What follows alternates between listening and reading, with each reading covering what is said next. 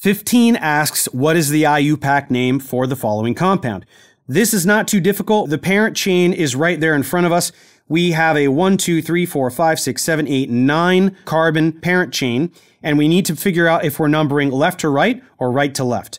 Well, left to right will give substituents on carbon 3. Right to left would give substituents on carbon 4. So we will go left to right. 1, 2, 3, 4, 5, 6, 7, 8, 9. So we know that we have a nonane, and we have 4 substituents. We have 4 bromo groups. So because they're all the same substituent, we will name them all at once.